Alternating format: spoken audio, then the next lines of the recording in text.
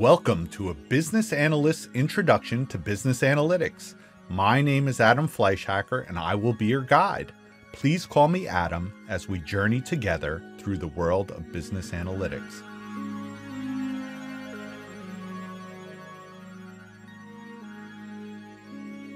Depicted here, we see business analytics as a bridge connecting the real world and the math world. Our job as business analysts, as people who want to have impact on the real world, is to take the data-rich and messy problems of the real world, traverse the business analytics bridge so that we can model those problems and gather insights from the worlds of mathematics and computation.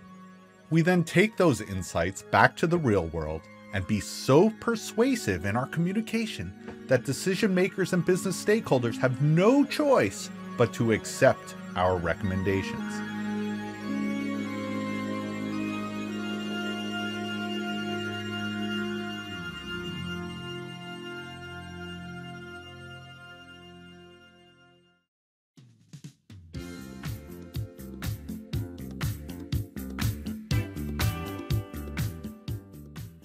I call myself a guide because business analytics is a journey that you need to experience on your own.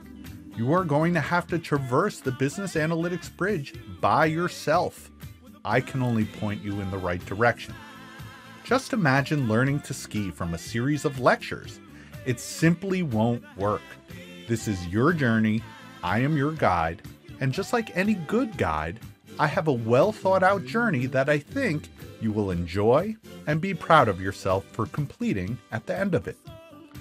During this journey, you will learn how to discover data-driven insight and to persuade decision makers to take action using effective visualizations of the insights you discovered. 6 main topics will be covered on your journey with me. The first is all about learning the R programming language. We need to move beyond Excel in order to take advantage of modern tools and to do data analysis at a scale appropriate for today's problems. The second topic builds upon the first. We advance our programming skills so that we learn to manipulate and visualize data. The next 3 topics, we venture deep into the math and computer world.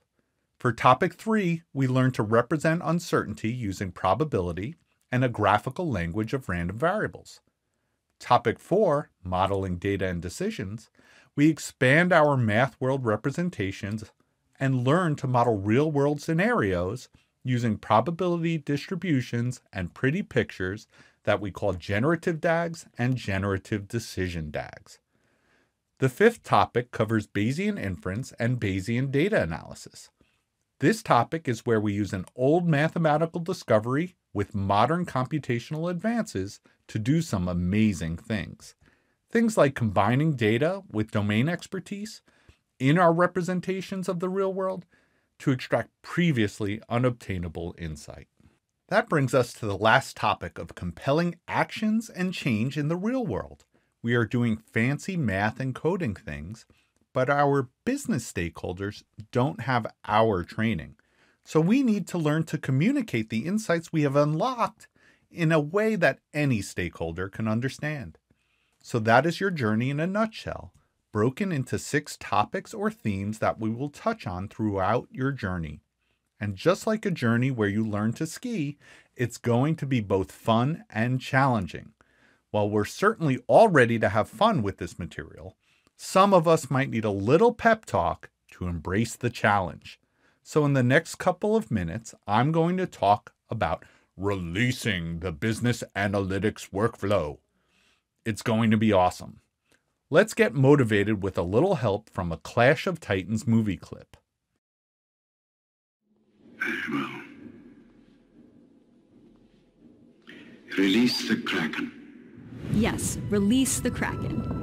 Recognizable by its massive size and tentacled limbs, the Kraken is one of the most legendary and feared sea monsters of the deep. Stories of the Kraken say it could take down whole ships, grab sailors off decks, and create whirlpools, all to get humans into the water and into the monster's waiting beak. Because despite having more than half the world's species to choose from for dinner, apparently there's nothing in the ocean more delicious than humans. Okay, so we've learned the Kraken is a mythical but powerful beast. The BAW, on the other hand, is not mythical, but it is powerful and we need to learn to use it appropriately. BAW stands for Business Analyst Workflow.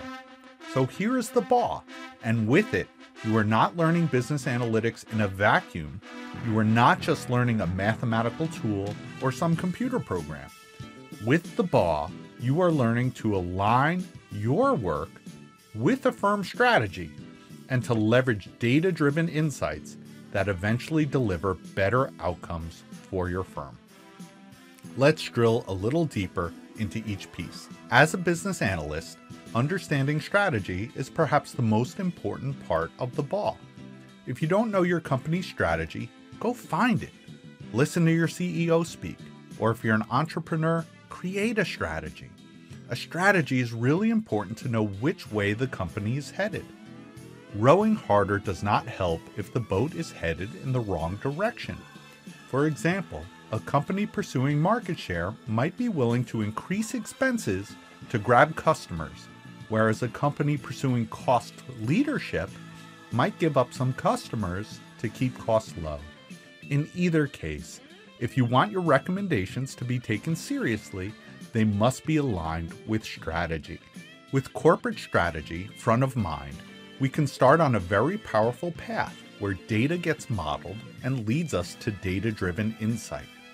We then take that insight to motivate action in our firm. We don't stop after making some fancy math model with a fancy name. We actually persuade true decision makers in the real world to take actions based on our recommendations. The BAW is an amazing workflow. By contrast, I'll just point out that we are modeling for insight. We're going to change and compel new behavior based on that interpretable insight. There are other workflows where you change behaviors or automate a workflow based on your ability to generate good predictions. When you do not need interpretable and justified predictions, you can use this workflow that I call the Machine Learning Analyst workflow. However, if you want interpretable insight and justified predictions, you have to use the BAW. The explainability of BAW-driven models leads to insights that people are more likely to take action on because they understand the reasoning behind those insights. When you learn the programming and the mathematics behind the BAW, you're also analytically and mentally equipping yourself to tackle any future analytics workflow, anything you want to learn. Beyond this journey, you will be confident learning techniques from, say, the machine learning or artificial intelligence worlds and not be intimidated by their fancy buzzwords.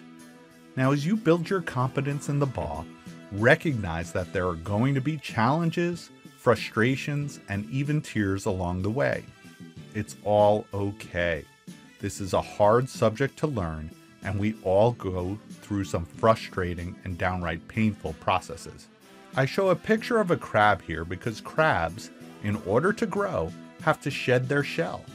That leaves them vulnerable to attack and feeling a little scared. In this class, there will be times where you feel like that crab without its protective shell. It's okay. You shed your shell and sacrifice some comfort in order to grow. When I start to feel like a crab, I like to listen to interviews with Josh Waitzkin. Josh Waitzkin is a national chess champion, international Brazilian Jiu-Jitsu champion, and an international Tai Chi push hands champion. So he is a champion in both chess and 2 different martial arts. Wow.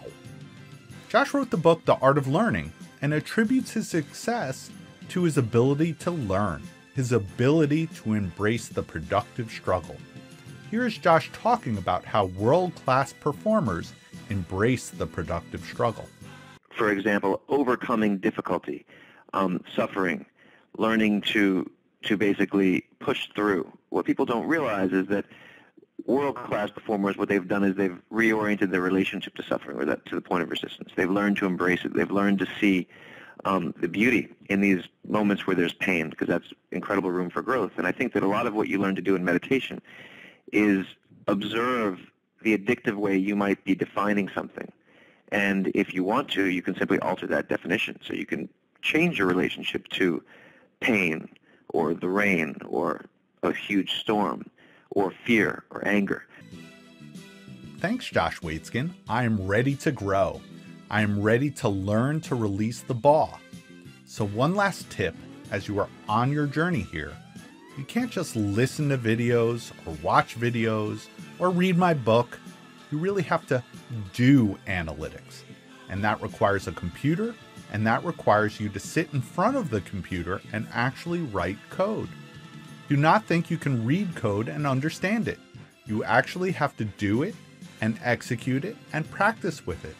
It is like learning a language where you gradually become fluent. So grab your computer, grab the book, bring a good attitude, get lots of sleep, and work at it in small chunks. I am excited to be with you on this journey. I am here for you as your biggest cheerleader. I look forward to seeing you again in the next video. You are awesome for starting this journey.